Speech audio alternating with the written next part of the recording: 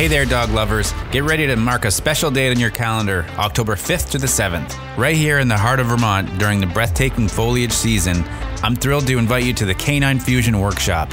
We're diving into the art of assessments, the joy of playful interactions, and the exhilaration of canicross. No matter your role in the world of dogs, this workshop is designed for all of us who cherish our canine companions. Join me in a passionate community of dog enthusiasts for an immersive experience of learning, connection, and growth.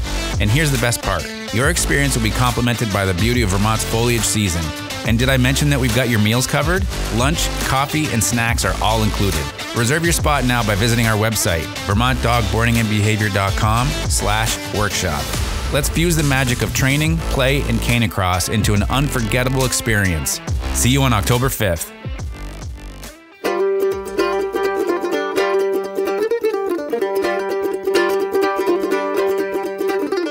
Time again for Talking Dogs with Ian Grant, owner of Vermont Dog Boarding and Behavior, VFW Drive Hyde Park. It's the show that delves into the training, socializing, behavior, nutrition, and wellness of your dog. And brought to you by Guy's Farm and Yard, with locations in Morrisville, Montpelier, Williston, and St. Albans. And we're back with the trainer Ian Grant, and this week it's part 2 of our series called The Power of Fear. And dogs are probably the most vulnerable when they're fearful of, no matter what they're fearful of, and you have to be very careful with how you deal with them and train them at this point. Yeah, because it just as much as they're classified as predators, they can have a prey state of mind, and when they have that fear kind of overcome them, they can just they can turn up into that little ball. They can become very fearful and prey state of mind, as in they're the ones that are being preyed on. You mean? Yeah, they feel like their life might be in danger.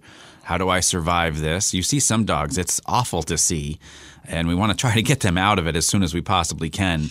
And, last week when we talked in the first part, it was more of what does fear look like and making sure that we're giving them direction, give them something to do. But sometimes fear can just lock up a dog. I've had some people, show up to my place for lessons. The dogs are in a new place, and they're trying to get the dog out of the back end of the car.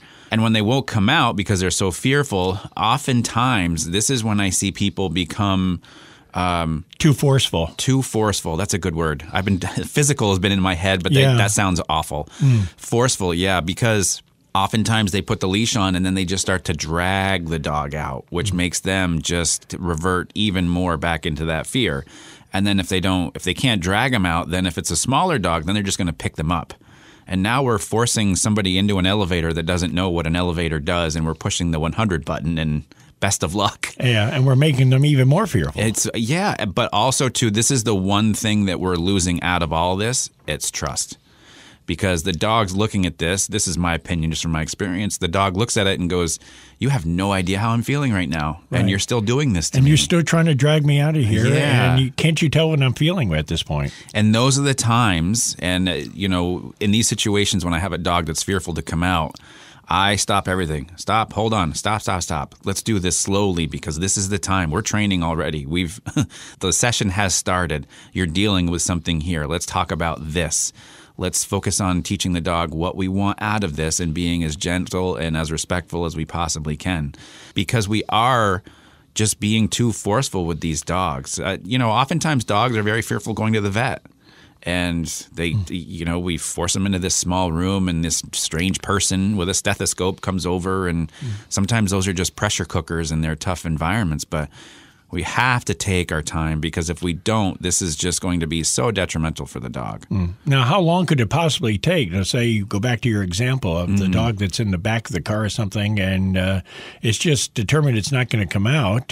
So how do you go about it and not being there for an hour or 2 hours? Yeah, because also when you look at this, food, the dog is not going to take food. You could put a raw steak in front of this dog, and the dog's going to go. It's that fearful. Yeah.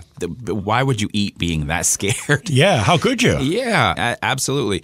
So in those situations, this is where I'm going to toot my own horn for a second, because this is where leash work comes into play, knowing how to read the body language and teach the dog what you want. So it took me just a couple of minutes to get that dog out of the car.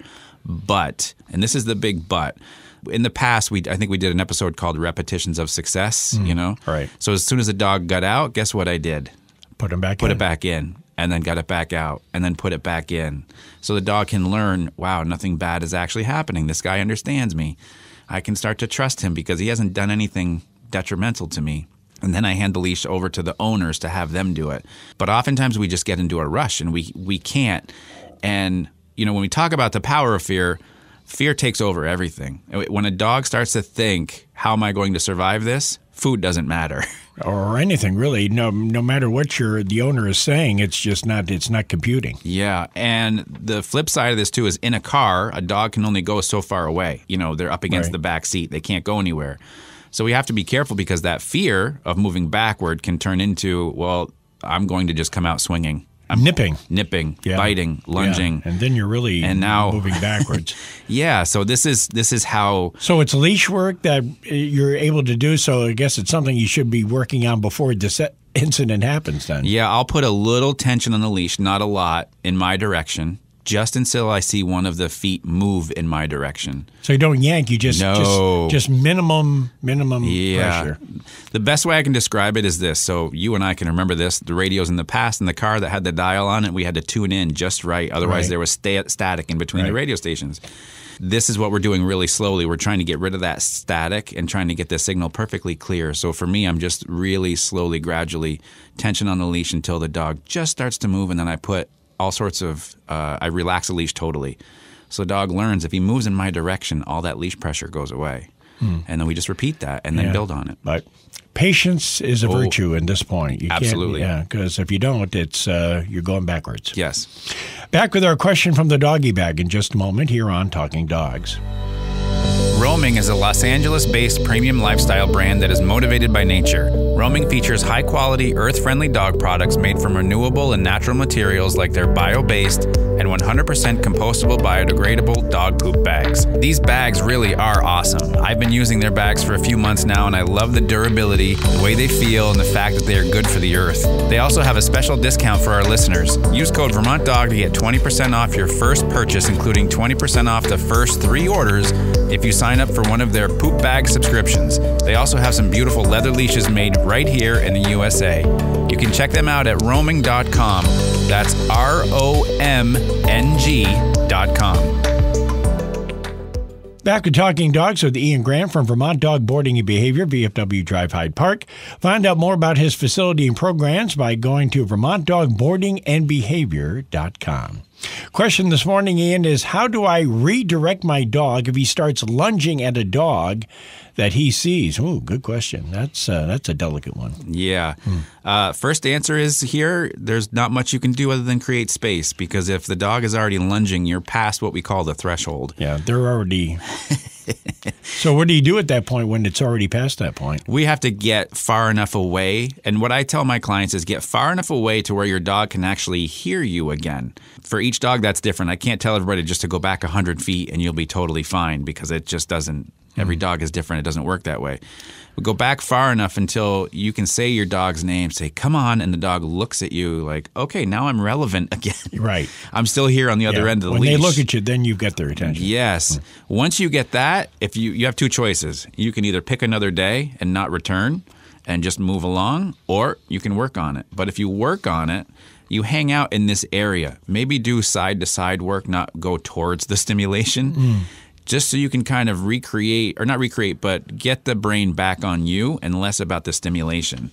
And then over time, you just try to get closer and closer. But once you get across that threshold, there is 0 training that you can do that will be remembered by your dog. Right. That's all there is to it. So sometimes that's just getting out of there is priority number 1, and then deciding, do I want to work on this or do I not, and go from there. But you can almost feel that it may be coming, though, if you're walking towards a dog. I mean, you should be kind of getting the idea instead of getting within 10 feet, and then it lunges. You should act really before that, shouldn't you? Yes, absolutely. Unfortunately, I hear from a lot of clients that when the dog does this, what I hear is, that came out of nowhere. But we're not looking at it as far as how, what our dog normally does under those circumstances, and that it's building and building. We don't see the eye contact and the ears perk up.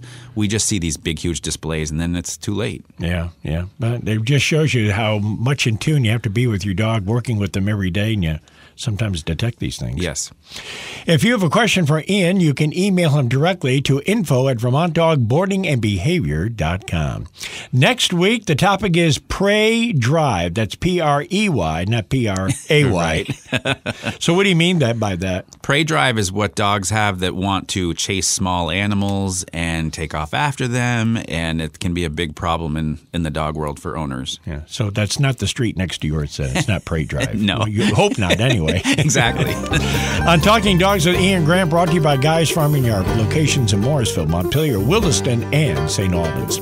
And for the trainer Ian Grant, I'm Roland LaJoy, and we are Talking Dogs.